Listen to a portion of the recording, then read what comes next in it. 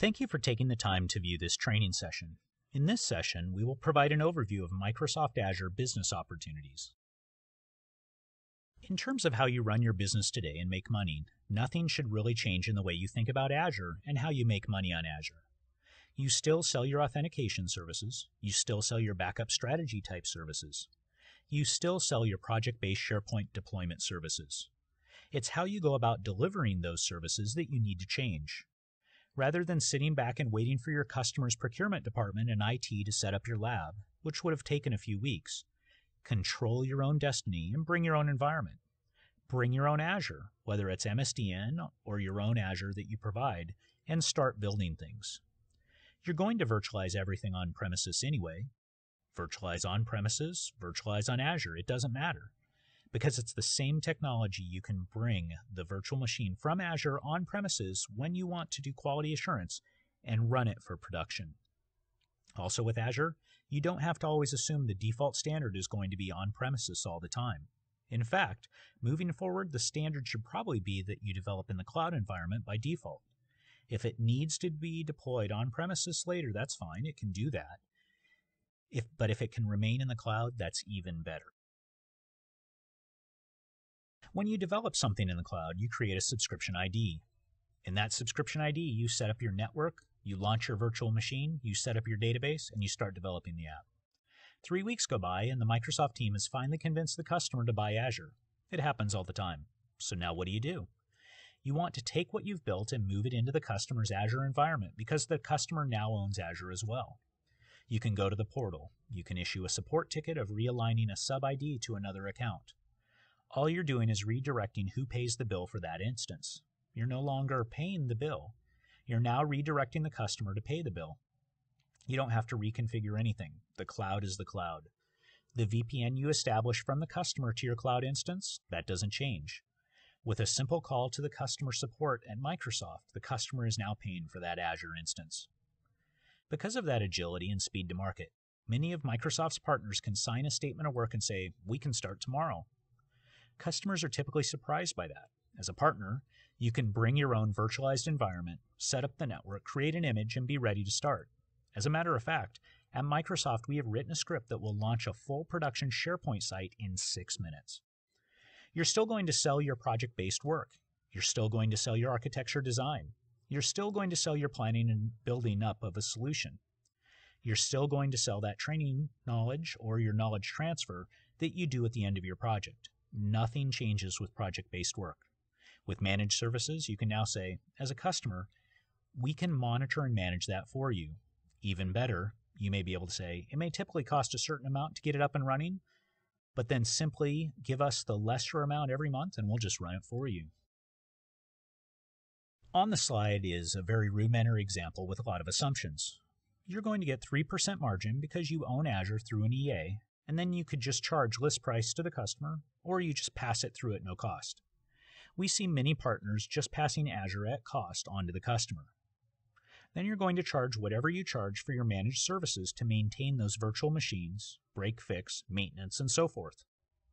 For a very simple example of 4 servers plus managed services, you're looking at roughly 20% margin of $226 a month.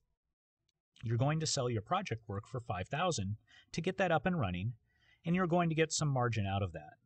Bottom line, the biggest margin is going to come out of your monthly fees as you build that business. Project-based work is great, but you're in, you're out, and then you hope they call you again.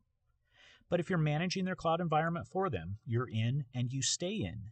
You maintain it, and you collect the net monthly bill. Who are they going to go to if they need to do anything else in the cloud? They view you as their cloud provider, so they're probably going to go to you. They're going to come to you with questions like, hey, we're thinking about doing this over there. Can you help us out? If you buy under an EA, level A pricing begins at 3%, with the exception of A-series virtual machines, HD Insight, and websites. Those are at 27%. Just to recap how you make money. The customer goes on the site. They open up a credit card account. They don't know what they're doing. They give you a call and say, you've got to come in here, explain this to me. I see that I can do authentication. I see that I can do some SharePoint and Azure. Can you help me out? You sell them the project work and then you register the sub-ID that you created for them to launch the project. You collect 20%. You're going to collect on the project whatever the statement of work is worth, and then you're going to plant that seed for the channel incentives for the next 2 years. Hopefully, that 20% is going to grow and grow over the next 2 years. Or the customer bought an EA last year. All of a sudden, you're having conversations with them. You took one of those conversation starters. You got a bite, and all of a sudden, you're going to show them how to use Active Directory on Azure.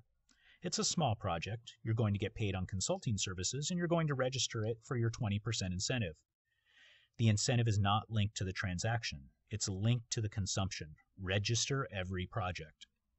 Or they come to you and they say, "You've really been helping us. You manage our Exchange server, and then you helped us with Office 365. It's wonderful, but I got all these other components. Can you help me manage that and bring that to the cloud?" Sure. We have that capability. We will bring it up on Azure. We will manage everything for you. We're going to charge you a monthly fee, and it's going to cost us some project-based work to get it up and running. Here's a quick recap of what you have to sell, the licensing options they can use to buy, and how you can make money through each transaction. Note, you will not get channel incentives if you are the provider. I want to make that clear. If the customer is paying the Azure bill, you can register it for incentives. If you are paying the Azure bill, in essence, you are the hoster, you cannot register it for incentives.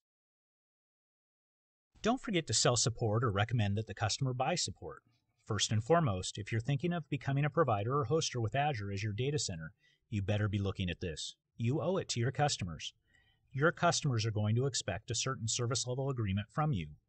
You want to make sure you are protected by having the correct support program for you. If the customer is buying Azure, just make sure that they're aware that the basic Azure support may not fit their SLAs. Windows Azure offers flexible support options for customers of all sizes, from developers starting their journey in the cloud to enterprises developing business-critical applications. These support options provide you with the best available expertise to increase your productivity, reduce your business costs, and accelerate your application development. Support for billing and subscription management-related issues, as well as break-fix issues, is available at all support levels. Partners can purchase one support package and apply the support to customers they manage in their Azure tenant. On screen are important numbers for a number of countries around the world. Please note the number for your location.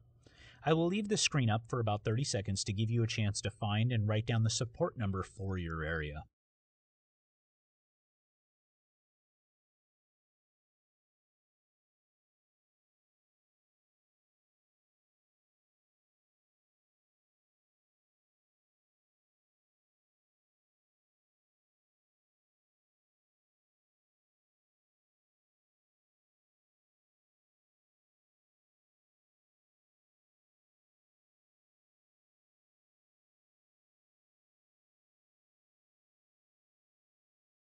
Thank you for taking the time to view this module. We encourage you to review the other Microsoft Azure sales training modules as well.